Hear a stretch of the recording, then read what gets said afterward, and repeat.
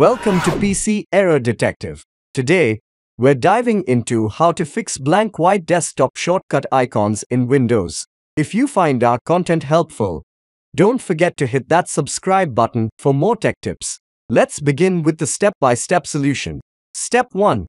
Start by clicking on the search box at the bottom of your screen. Type in %update and press enter to open the updata folder. Step 2. In the updata folder, navigate to the local directory to access your local files. Step 3. Once you're in the local folder, go to the View tab at the top. Here, make sure to check the Hidden Items option. This will reveal any hidden folders within that path. Step 4. Look for a file named icon cache. Once you find it, right-click on it and select Delete to clear the icon cache. Step 5. Now, head back to the search box and type in Task Manager. Open it from the search results. Step 6.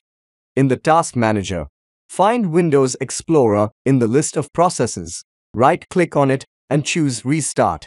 This action will refresh your system and fix the blank white desktop shortcut icons.